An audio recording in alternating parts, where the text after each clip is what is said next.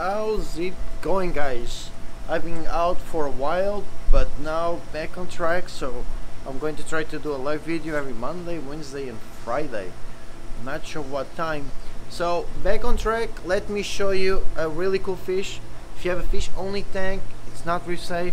It's called a Bursa Trigger. We get them from, this one came from the Philippines, but you can get them in different, you can find them in different locations. And I got it right here in the fish box. Let me show you how it looks like, because everybody's waiting for that, right? Switch the camera. And there it is. That's a Bursa Trigger. Let's get real close. So what can I say about him? He's this one from the Philippines, but you can find him in different locations. They are not reef safe, so they will eat small fish, crustaceans like crabs and shrimp, maybe some snails. They will get big, about 8 to 9 inches. Tank size, something that will grow up to something that will be 8 to 9 inches. You definitely need a large tank, at least 300 gallons once it gets to that size. But this size right here, at least a 55 or 55 and up, 100. This one is about 3 inches. Sometimes we get them smaller, about 1 inch. Really cool fish, really cool. Very crazy lines on him. Look at that. You see that red and the blue? That's really nice.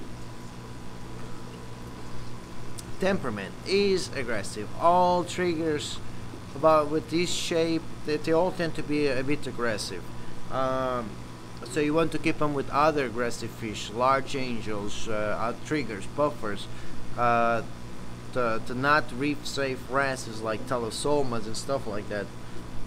Food wise, so he's carnivorous, so he eats meat. That means that he eats meat, so fish, crabs, shrimp, stuff like that. Here we give them miser shrimp, krill, chopped fish like chopped silver sides, clams. We like to give them half clam shells because it helps them wear out their teeth, because their teeth keep growing. So that's something to keep in mind. Same thing with puffers. Biology, you can find them in reefs.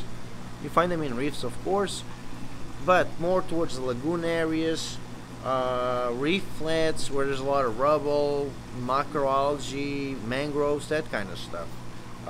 You can find them in small groups or by themselves.